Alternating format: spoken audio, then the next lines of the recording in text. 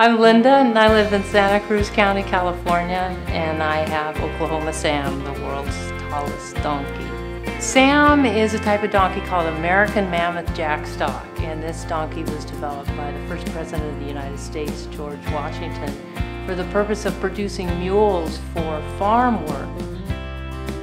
What I did is, when I decided that I had to have a donkey, I had to research breeders because I was very determined to raise a baby donkey. So I found a breeder in Oklahoma. He had a very large herd and he had lots of baby donkeys to sell, and I sent him a deposit check on my 49th birthday.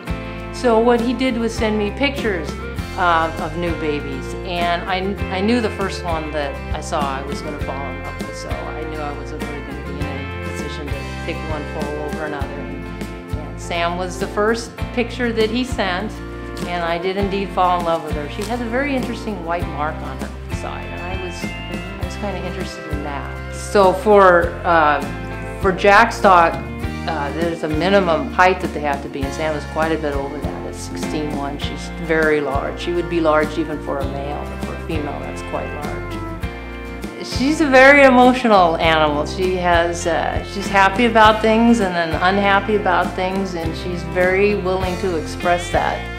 But we have barn cats. Everybody needs to have the barn cats. And we also have a duck and a goose, and they're very helpful in the garden. And Sam is very tolerant of them, less so if they happen to wander into her pasture. She tends to like to chase the animals that wander into her pasture. It would be a cat or a duck and a goose. And she really gets excited when the duck and the goose flap their wings as they're exiting the pasture.